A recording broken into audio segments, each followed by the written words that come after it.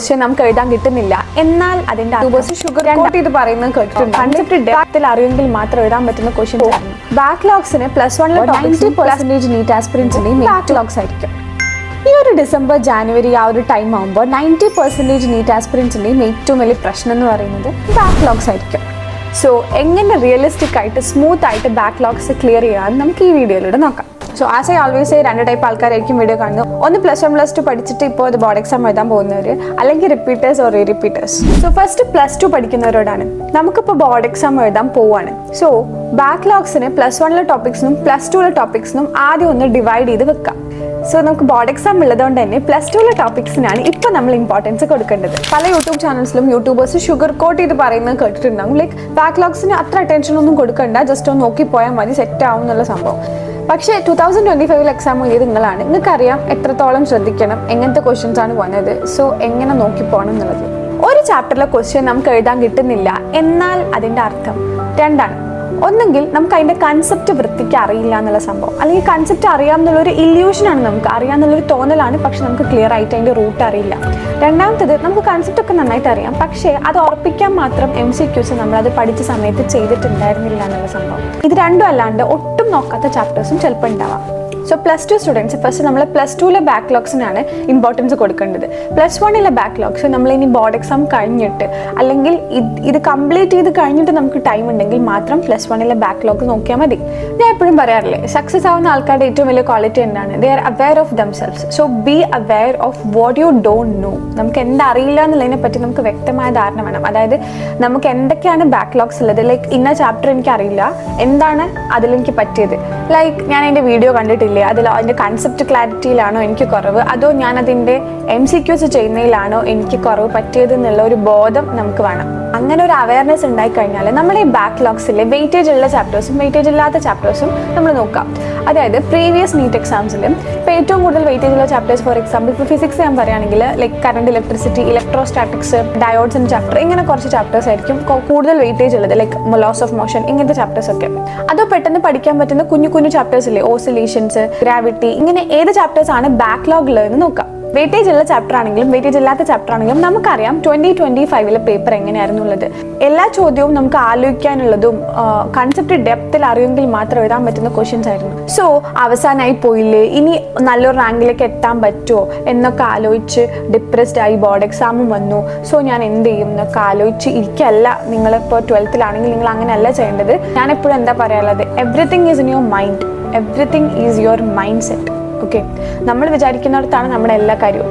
So board exam വരട്ടെ, നീറ്റും വരട്ടെ, I am going to give my best, അത്രേ ഉള്ളൂ. സോ ചോദ്യം നിങ്ങളോട് തന്നെ ആയിരിക്കണം, ഞാൻ എൻ്റെ ബെസ്റ്റ് കൊടുക്കുന്നുണ്ട്. ഓക്കെ, സോ ഞാൻ നേരത്തെ പറഞ്ഞ പോലെ തന്നെ ആദ്യം നമ്മൾ എന്താണ് പ്രോബ്ലം എന്നുള്ളത് മനസ്സിലാക്കുക. നമ്മുടെ കൺസെപ്റ്റിലാണ് പ്രശ്നം, നമ്മൾ ക്വസ്റ്റ്യൻ ചെയ്യുന്നതിലാണ് പ്രശ്നം. സോ കൺസെപ്റ്റിലാണ് ഭൂരിഭാഗം പേർക്കും പ്രശ്നം ഉണ്ടാവുക. സോ ആദ്യം നമ്മൾ നല്ല ലെക്ചേഴ്സ് കണ്ട് ആ കൺസെപ്ച്വൽ ക്ലാരിറ്റി വരുത്തുക. ഇനി വളരെ കുറച്ച് സമയമുള്ളൂ. അപ്പോൾ നമ്മൾ ലെക്ചേഴ്സ് കാണുമ്പോൾ തന്നെ നമ്മൾ സ്ക്രിബ്ലിംഗ് നോട്ട്സ് എഴുതുക. നമ്മൾ ഷോർട്ട് നോട്ട്സ് എഴുതുമ്പോൾ വീണ്ടും നമുക്ക് ആ ഒരു ഡൗട്ട് വരുമ്പോൾ ആ ലെക്ചർ കാണേണ്ട അവസ്ഥ വരരുത്. Because we don't have time for that. പക്ഷേ ഇതിൻ്റെ ഏറ്റവും വലിയ പ്രശ്നം എന്താണെന്നറിയോ, നമുക്കൊരു ഓൺ ഗോയിങ് ടോപ്പിക്സ് ഉണ്ടാവും, നമുക്ക് ഓൺ ഗോയിങ് എക്സാംസ് ഉണ്ടാവും, യൂണിറ്റ് എക്സാംസ് ഉണ്ടാവും, കാര്യങ്ങളൊക്കെ ഉണ്ടാവും. സോ ഇങ്ങനെ ഒരു പ്ലാൻ നമ്മൾ എങ്ങനെ മുന്നോട്ട് കൊണ്ടുപോകുമെന്ന് ചോദിച്ചിട്ടുണ്ടെങ്കിൽ നമ്മൾ ബാക്ക്ലോഗ്സിന് നമ്മൾ കുറച്ച് ടൈം വെക്കണം ഒരു ദിവസം. ലൈക്ക് ഫോർ എക്സാമ്പിൾ ഇപ്പോൾ ഞാൻ ബ്രില്യനിലാണ് പഠിച്ചത്. ബ്രില്യനിൽ എങ്ങനെയാണെന്ന് വെച്ചിട്ടുണ്ടെങ്കിൽ December January സമയമാകുമ്പോഴത്തേക്കും unit exam തുടങ്ങിയിട്ടുണ്ടാവും. So ഈ യൂണിറ്റ് എക്സാമിന് തന്നെ ഓരോ യൂണിറ്റിലും ഇത്തരത്തിൽ ചാപ്റ്റേഴ്സ് നമുക്ക് പഠിക്കാനുണ്ടാവും ആൻഡ് അതിൻ്റെ എക്സാം എഴുതാനുണ്ടാവും. സോ ഒരു ദിവസം തന്നെ നമുക്ക് ഒരുപാട് ലോഡ് ഉണ്ട് ഓൾറെഡി. സോ നമ്മളെങ്ങനെ ഈ പഠിക്കാത്ത ചാപ്റ്റർ പഠിക്കും എന്ന് വെച്ചിട്ടുണ്ടെങ്കിൽ നമ്മൾ ഇപ്പോൾ ഇലക്ട്രോസ്റ്റാറ്റിക്സ്, ഞാനൊരു വലിയ ചാപ്റ്ററിൻ്റെ എക്സാമ്പിൾ തന്നെ പറയാം. ഇപ്പോൾ ഇലക്ട്രോസ്റ്റാറ്റിക്സ് എന്നുള്ള ചാപ്റ്ററാണെന്ന് വിചാരിച്ചു, അല്ലെങ്കിൽ കറണ്ട്, ഇലക്ട്രിസിറ്റി, ഇത് രണ്ടും അത്യാവശ്യം വലിയ ചാപ്റ്റേഴ്സ്, ഒരുപാട് വീഡിയോസൊക്കെ ഏത് ഇൻസ്റ്റിറ്റ്യൂഷനിലാണെങ്കിലും ഉണ്ടാവുന്ന ചാപ്റ്റേഴ്സാണ്. ഇപ്പോൾ ഇലക്ട്രോസ്റ്റാറ്റിക്സ് എടുത്തു, അല്ലെങ്കിൽ കറണ്ട്, ഇലക്ട്രിസിറ്റി എടുത്തു. അപ്പോൾ എന്തൊക്കെ സാധനങ്ങൾ ഇതിൽ പഠിക്കാണ്ടെന്നുള്ള ഒരു ഇതുണ്ടാക്കാം. അതായത് ഹെഡിങ്സ്, എന്തൊക്കെ സാധനങ്ങൾ, എന്തൊക്കെ കൺസെപ്റ്റ്സ് ഈ ചാപ്റ്ററിൽ എനിക്ക് പഠിക്കാണ്ട്. സ്റ്റാറ്റിക് ആയിട്ട് ചാർജിൻ്റെ എന്തൊക്കെ പ്രോപ്പർട്ടീസ് ഉണ്ടോ, ലൈക്ക് മൂവ് ചെയ്യിപ്പിക്കുമ്പോൾ എന്താണ് difference, negative charges, positive charges, combinations, ഇങ്ങനത്തെ സംഭവങ്ങളൊക്കെ നമ്മൾ ഇലക്ട്രോസ്റ്റാറ്റിക്സിൽ ഇഷ്ടം പോലെ നമുക്ക് പഠിക്കാണ്ട്. സോ ബേസിക്കലി ഒരു ഓവറോൾ പിക്ചർ ഉണ്ടാക്കുക, ഇന്ന സാധനങ്ങൾ എനിക്ക് പഠിക്കാണ്ട്. ഇപ്പോൾ കറണ്ട് ഇലക്ട്രിസിറ്റി എന്ന് പറഞ്ഞ ചാപ്റ്റർ ആണെങ്കിൽ ഈ ചാപ്റ്റർ എനിക്ക് പഠിച്ചു തീർക്കാൻ എത്ര ദിവസം എടുക്കും എന്ന് ആലോചിക്കുക. ജസ്റ്റ് ഒന്ന് നോക്കി പോകാനല്ല കേട്ടോ, പഠിച്ചു തീർക്കാൻ എത്ര ദിവസം എടുക്കും. നമ്മൾ ആ ചാപ്റ്ററിൽ മാത്രം ഇരിക്കുകയാണെങ്കിൽ നമുക്കൊരു 2-2.5 days ചിലപ്പോൾ എടുക്കുമായിരിക്കും. സോ നമുക്ക് ഓൺ ഗോയിങ് ആയിട്ട് കുറേ ടോപ്പിക്സ് ഉണ്ടാവും, ഓൺ ഗോയിങ് എക്സാംസ് ഉണ്ടാവും, കാര്യങ്ങളൊക്കെ ഉണ്ടാവും. അപ്പോൾ അതിൻ്റെ കൂടെ നമ്മൾ എങ്ങനെ ഈ ബാക്ക്ലോഗ് പഠിക്കും? നമ്മളിപ്പോൾ 2 days നമുക്ക് കറണ്ട് ഇലക്ട്രിസിറ്റി ആ ചാപ്റ്റർ മാത്രം പഠിക്കാൻ വേണമെങ്കിൽ നമ്മളൊരു 4 days പ്ലാൻ ഉണ്ടാക്കാം, അല്ലെങ്കിൽ ഒരു 5 days പ്ലാൻ ഉണ്ടാക്കാം. അതായത് ഈ ഒരു 4 days കൊണ്ട് ഫസ്റ്റ് ഡേ ഞാൻ കറണ്ട് ഇലക്ട്രിസിറ്റി ഇത്ര പഠിക്കും, ഒരു 2 to 3 hours, ഒരു 2 hours 3 hours അത്രയ്ക്ക് മാക്സിമം നമുക്ക് കൊടുക്കാൻ പറ്റുന്നുള്ളൂ, അത്രയും നമ്മൾ ആ ചാപ്റ്ററിന് കൊടുക്കുക. എന്നിട്ട് ആ ചാപ്റ്റർ നമ്മൾ അത്രയും ഒരു ദിവസം എടുത്തിട്ട് ലൈക്ക് 3 to 4 days എടുത്തിട്ട് നമ്മൾ ആ ചാപ്റ്റർ വൃത്തിക്ക് അതിൻ്റെ കൺസെപ്റ്റ് മനസ്സിലാക്കി അതിൻ്റെ കൂടെ തന്നെ, അതായത് ഏത് ടോപ്പിക്കാണോ ഏത് കൺസെപ്റ്റാണോ നമ്മൾ മനസ്സിലാക്കുന്നത് അതിൻ്റെ കൂടെ തന്നെ അതിൻ്റെ ഒരു 10 MCQ ഡിഫറെൻറ്റ് ക്വസ്റ്റ്യൻസ് ചെയ്യുക. അത് വളരെ ഇമ്പോർട്ടൻ്റ് ആയിട്ടുള്ള ഒരു കാര്യമാണ്. അത് നമ്മൾ ബാക്ക്ലോഗ്സ് ചെയ്യുമ്പോൾ നമുക്ക് സമയം കുറവാണ്.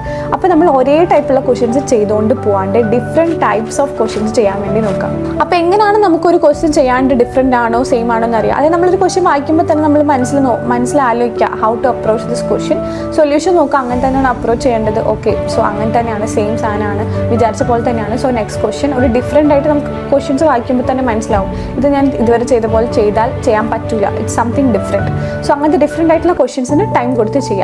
ഇപ്പോൾ ഓരോ ഇൻസ്റ്റിറ്റ്യൂഷൻസിലും നമ്മൾ റിവിഷൻ വീഡിയോസ് ഒന്നും ഉണ്ടായിക്കൊള്ളണമെന്നില്ല. ലൈക്ക് നമ്മൾ ലോങ് വീഡിയോസ് തന്നെ ചിലപ്പോൾ ഇരുന്ന് കാണേണ്ടി വരും. നമുക്ക് കൺസെപ്റ്റ് ക്ലാരിറ്റി വീണ്ടും വേണം എന്നുണ്ടെങ്കിൽ, അല്ലെങ്കിൽ ആദ്യമായിട്ട് നമ്മൾ ആ ചാപ്റ്റർ പഠിക്കാന്നുണ്ടെങ്കിൽ, അപ്പോൾ അതിന് പകരം നമുക്ക് ചെയ്യാൻ പറ്റുന്ന ഒരു കാര്യം എന്താണെന്ന് വെച്ചിട്ടുണ്ടെങ്കിൽ നമ്മൾ യൂട്യൂബിൽ പോയിട്ട് ഇതേ ചാപ്റ്റേഴ്സിൻ്റെ 1 shot വീഡിയോസ് ഉണ്ടാവും. അതായത് കൺസെപ്ച്വൽ ക്ലാരിറ്റിയോടെ തന്നെ പഠിപ്പിക്കുന്ന വീഡിയോസ് ഉണ്ടാവും. ഇപ്പോൾ ഫിസിക്സ് വല്ല സാറിൻ്റെയൊക്കെ ഓൾഡ് വീഡിയോസ് ഉണ്ട്, ഒരു 7 years മുന്നേ ഉള്ള videos. ഫിസിക്സിനാണെങ്കിൽ I will suggest that best videos ആണ്. അതായത് ലൈക്ക് 7 years മുന്നേ ഈ ഫിസിക്സ് വല്ല എന്നുള്ള ബ്രാൻഡൊക്കെ ആവുന്നതിൻ്റെ മുന്നേ അലക്സ് സാർ യൂട്യൂബിൽ പോസ്റ്റ് ചെയ്തിരുന്ന കുറേ വീഡിയോസ് ഉണ്ടായിരുന്നു.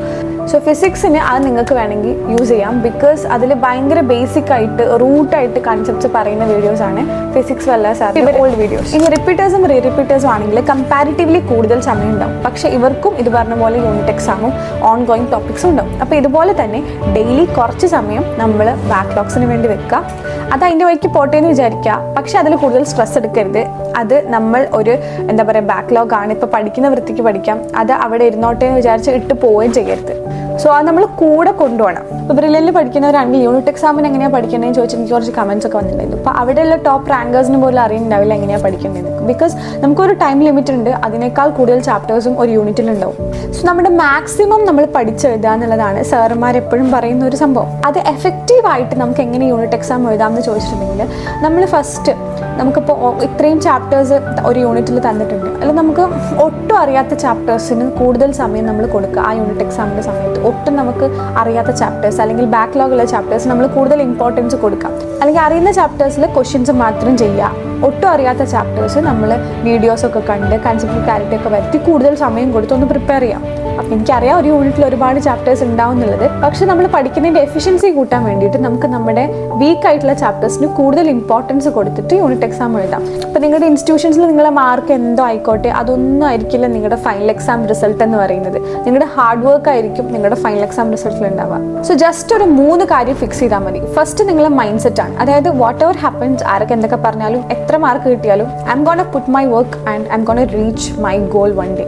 ലൈക്ക് ഈ വർഷത്തെ നീറ്റ് ഞാൻ എന്തായാലും ക്രാക്ക് ചെയ്യുന്നുള്ള ആ ഒരു മൈൻഡ് സെറ്റ്, ആ ഒരു സംഭവം ഉണ്ടല്ലോ, ആ ഒരു ട്രൂ സെൽഫ് ബിലീഫ് ഫസ്റ്റ് വേണം. പിന്നെ രണ്ടാമത്തെ കാര്യം ആ ഒരു അവയർനെസ് ആണ്. ലൈക്ക് ഏതിൻ്റെയൊക്കെ കൺസെപ്റ്റുവൽ ക്ലാരിറ്റി എനിക്കുണ്ട്, എന്തൊക്കെ എനിക്ക് റെഡിയാക്കാനുണ്ട്, ആ ഒരു സംഭവം. ലൈക്ക് നമ്മളോട് തന്നെ ചോദിക്കാം എനിക്ക് എന്തൊക്കെ അറിയാം, എന്തൊക്കെ അറിയില്ല, എന്തൊക്കെ എന്നെ സെറ്റാക്കാനുണ്ട്, ആ ഒരു സംഭവം.